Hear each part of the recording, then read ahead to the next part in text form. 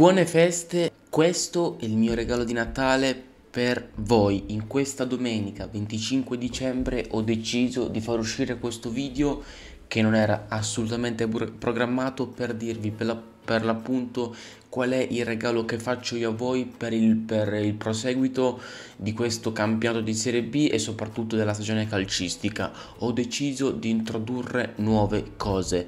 Però prima di partire col video vi devo augurare ancora buone feste di buon Natale assolutamente. Domani sarà anche Santo Stefano il 26 dicembre e poi ci rivedremo anche per augurarvi le buone feste di buon anno nuovo.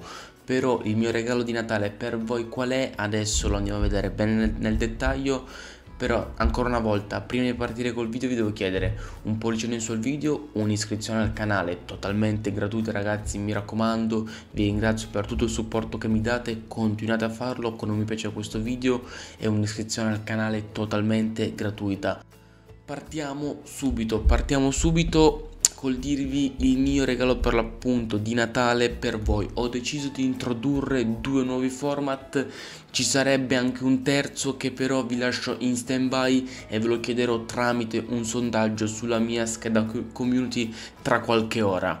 Però i due nuovi format, che uno è un ritorno, l'altro uno nuovo che ho ideato questa mattina, i due nuovi format che ho deciso di portare, di aggiungere alla programmazione comunque già ampia sulla Serie B sono il ritorno è il cosa aspettarci dalla giornata, non lo so, numero 20 della Serie B. Tornerà questo format che avevo già intrapreso a inizio anno ma che poi ho messo da parte cause forze maggiori per tempistiche che non ce la faceva starci dietro, quindi l'avevo accantonato, ma era un format che comunque vi piaceva tanto e quindi ho deciso di riproporvelo, magari in una versione più carina. Cercherò di creare qualche grafica carina per renderlo ancora più bello, ma comunque la base del format rimarrà quella. Andiamo ad analizzare qualche partita giornata per giornata per vedere cosa aspettarci, perché ogni giornata di Serie B può veramente regalarci tante emozioni. Andremo a vedere quali squadre dovranno dare una risposta sul campo, dovranno andare alla ricerca del riscatto, quali squadre saranno obbligate a vincere, quali squadre affronteranno trasferte insidiose in campi difficili e poi invece quali squadre saranno chiamate a proseguire con un livello di prestazione e di risultati fatti magari vedere prima nella settimana precedente. Quindi questo è il format che ripartirà magari per l'appunto con qualche grafica nuova per renderlo un po' più carino il video anche in fase a rendere un po' più carino anche magari con l'editing. E questo è il primo aspetto, il nuovo format tra virgolette, il format che torna, il cosa aspettarci dalla giornata, che ne so, 20 della Serie B.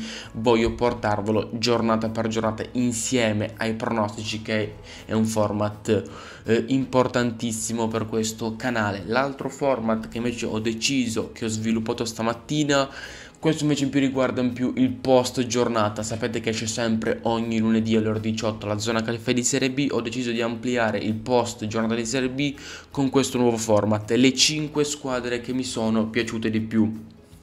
Si intitolerà così, e in cosa consiste questo format, in cosa consisterà lo sviluppo di quel video. Elenco per l'appunto 5 squadre e squadra per squadra andiamo con l'analisi più dettagliata della partita che hanno giocato in quel weekend, con statistiche molto interessanti, e più andiamo a fare un'analisi di classifica molto profonda sempre per tutte queste 5 squadre. Quindi praticamente io dopo ogni weekend andrò a scegliere 5 squadre che mi sono piaciute di più, che sicuramente avranno vinto la partita o che magari hanno pareggiato ma che mi hanno fatto vedere qualcosa di interessante. Andremo ad analizzare quel tipo di partita lì con statistiche e in più ci soffermeremo anche sulla classifica, capire un po' come sono messi in classifica, se sono magari in una posizione tranquilla o non tanto tranquilla, se sono in linea magari con gli obiettivi che la società si era prefissata inizio anno.